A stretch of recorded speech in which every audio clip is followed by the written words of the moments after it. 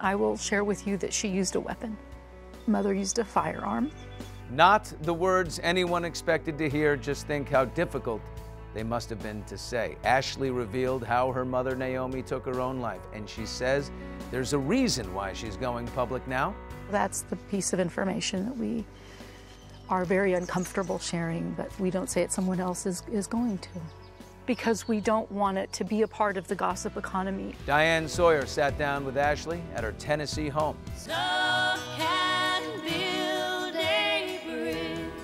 Her mother Naomi, the other half of the hit-making duo, lived nearby, and Ashley opened up about that fateful day.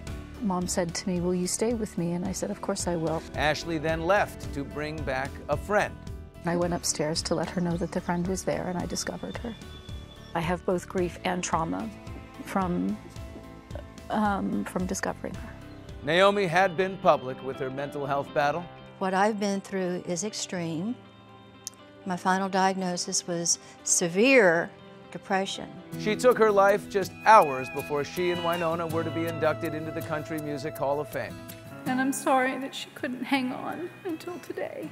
That is the level of catastrophe of what was going on inside of her. The barrier between the regard in which they held her couldn't penetrate into her heart. Thank you for watching. If you want more extra, hit the subscribe button and the bell so you'll never miss a video.